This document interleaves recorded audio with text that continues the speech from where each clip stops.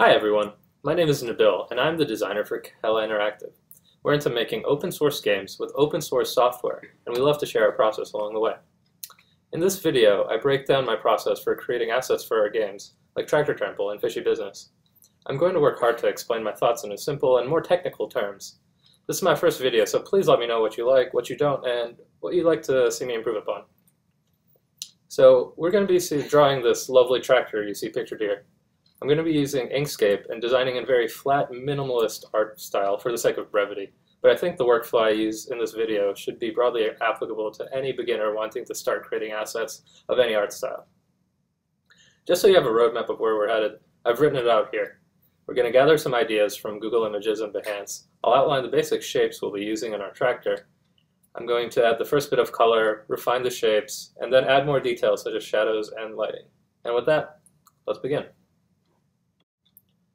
I always like to start off gathering ideas from various sources around the internet, so I can have a tangible idea of what I want to draw in front of me as I draw it.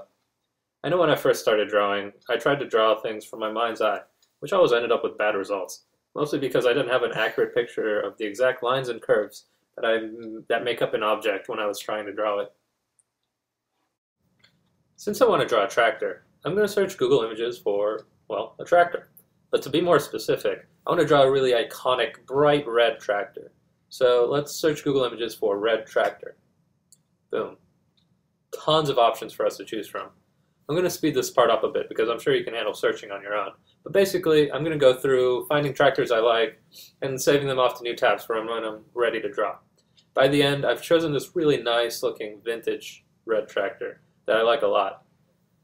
And I've also saved off some cartoony-like drawings of tractors as well for me to pull inspiration from for the later on stages of my drawing when I'm ready to add little details and things like that.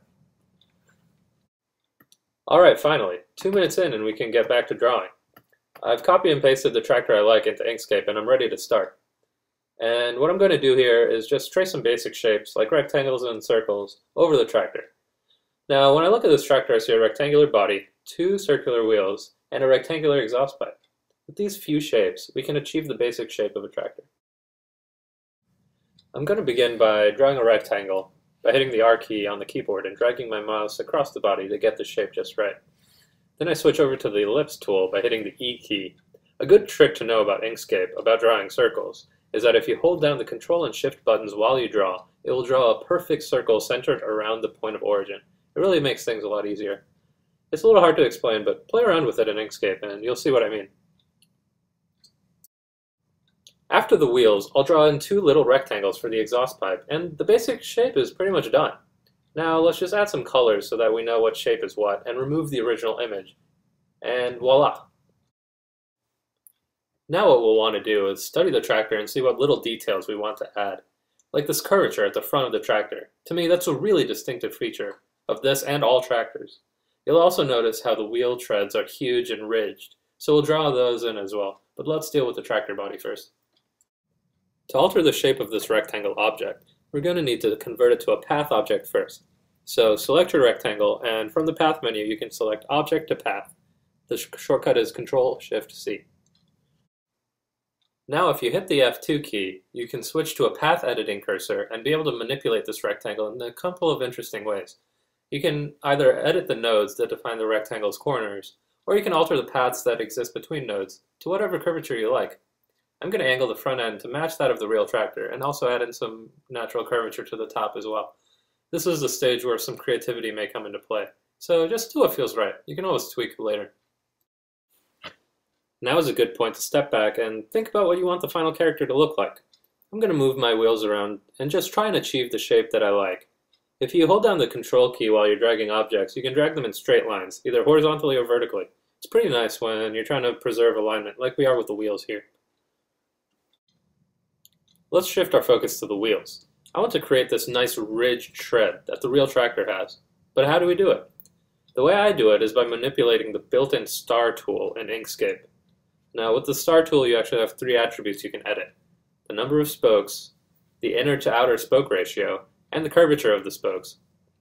For this larger wheel, I used 12 corners, a spoke ratio of 0.9, and I rounded it to 0.65.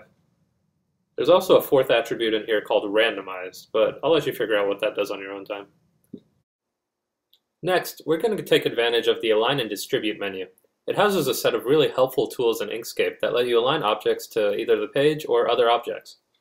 You can activate it by going to the Object menu and clicking Align and Distribute, or just hit Ctrl-Shift-A. I'm going to align my ridged wheel with the old circle that I had for a wheel before by selecting both and hitting Align by both vertical and horizontal centers. Now I'm going to add in some details to the wheel, like the hubcaps. First, let's alter the draw order by pushing the outer wheel back one layer. A shortcut for this is page down. Now, to edit the circle, you can simply select the circle and alter the shape by holding down the Control and Shift buttons and dragging one of the resizing handles towards the center to shrink it. Now, I don't think the wheels on this tractor are very interesting, so I'm going to go for this white wall tire look instead. First, I change the color of the inner hubcap to white, and then I duplicate this circle by selecting it and pressing Ctrl-D. Then, I resize this newly created duplicate circle to shrink, change the color, and I repeat this process until I have something I'm happy with. Now that I have one wheel finished, I'm going to reuse it for the smaller one. To do this, I select the outer ridged wheel and my three inner circles and group them together. A shortcut for grouping objects is Ctrl-G. Now once they're grouped, I press Ctrl-D again to duplicate this entire group of objects that constitute my wheel. Next, I move it to where the front wheel used to be and reduce the size down. Now, it looks a little busy once it's smaller, so let's ungroup these objects with the shortcut Ctrl-Shift-G, and then select the ridged wheel with the star tool active. I select the number of corners, and I bring it down from 12 to 8. And I resize the three circles that make up the hubcap, and now the wheels are done. The next thing I want to do is add a black outline to all of the elements I've drawn so far.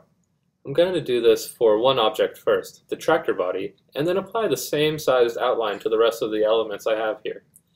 Adding an outline to all of your objects will achieve a nice cartoony feel.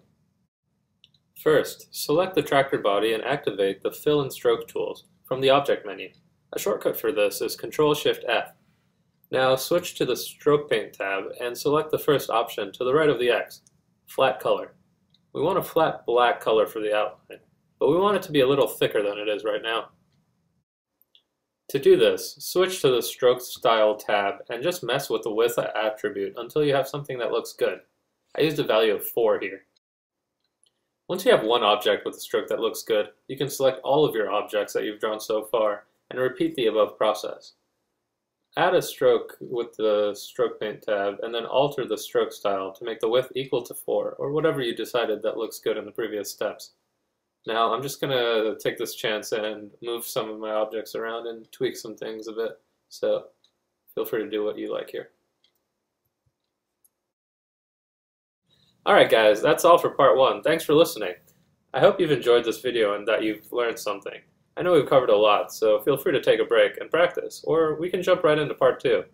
In part 2 of this tutorial, I'm going to go over a few more important concepts and tools from the Path menu, and bring this tractor to life with some personality and add some extra details with shadows and lighting.